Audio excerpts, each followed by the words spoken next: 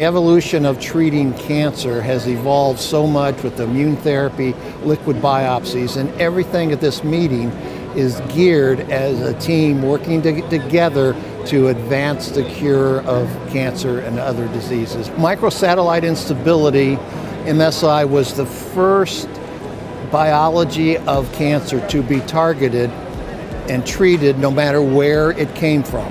And that's been termed tissue agnostic. And that has opened up and evolved to a whole new different thinking of, yes, now we can target with precision tumor biology. The biggest key is if you're MSI high, you will not do well with chemotherapy.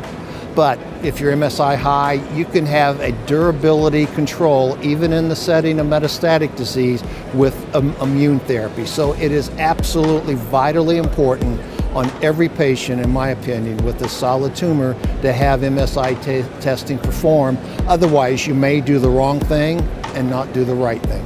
Time to treatment matters because the quicker you can get an answer, and you need to have the molecular answer, and MSI is part of that, just as much as you need the pathology to diagnose the cancer and any of the imaging studies, the PET scan. This is just as important to give the information, and arguably even more so because it's giving you the information to how to precisely treat that individual's cancer so they can have the best possible outcome, live well, and live long.